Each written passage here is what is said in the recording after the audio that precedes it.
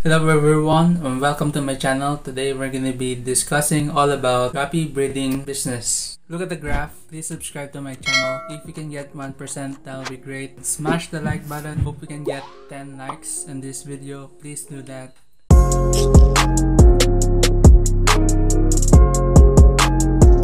I'll be giving you the tips and the startups of having a successful guppy breeding business. So first of all,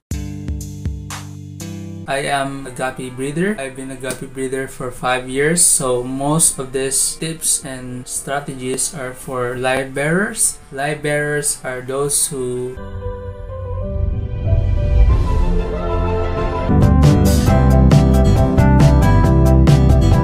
that will be my focus. Some of the live bearers are swordfish, guppies, platies, and today we're gonna be doing basics. This is the male, this is the female. The difference between the two is their anal gland. The anal fin of the male is sharper while the anal gland of the female is wider. So this is the difference. First of all, you need to do this first. So before you actually buy your fish, I suggest you buy a tank. Depends on you, on your strategy of how you're gonna be raising your guppies. Most of all are at least 2 feet wide. Those are suitable for breeding, and if you don't want that one, if you're into tubs, I suggest you get a tub that at least 1 meter wide. So I will be dividing this sections, and each section will be another different video. This one is for only the complete basics. First of all, for you to raise your guppies properly is for you to have decent water. So for you to have decent water, the best one is if you have a well. The second best is the tap water. So for you to benefit for your tap water and to be suitable for your live bearers is to at least cycle it for at least a week. What is cycling? Basically, you fill your container with water, and then every 3 days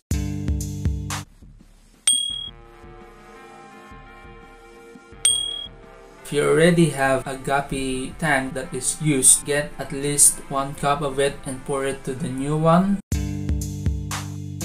This will be for those who have a filter. If you don't have a filter, suggest, let's say you already finished with acclimating your containers. The second one is to have plants. Some people don't have any sunlight. I really suggest you have sunlight, but if you can't, daylight bulbs will be decent as well. If you don't have the money, then just don't have plants, because if you have plants but no sunlight, it will die. It will increase the carbon intake of the fish, and it will completely kill your fish eventually. So the steps for you to get the perfect fish is for you to look at its shape.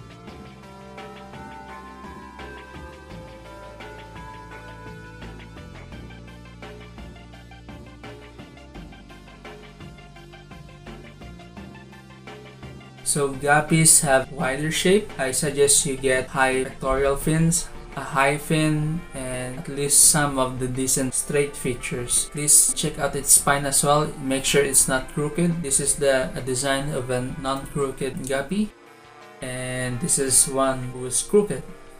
So the reason why you need to have this genetic guppy is for you to breed it, and it won't have any issues for your babies and for some of the smaller ones.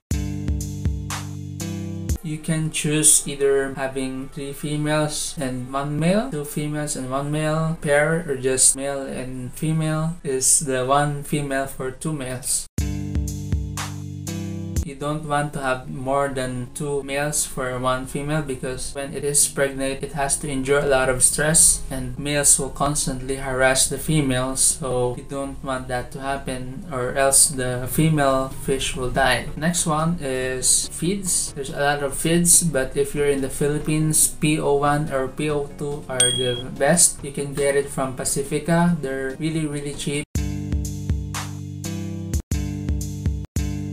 I suggest you get a bulk of it, and make sure you don't put it near the sunlight, as it will get moldy faster.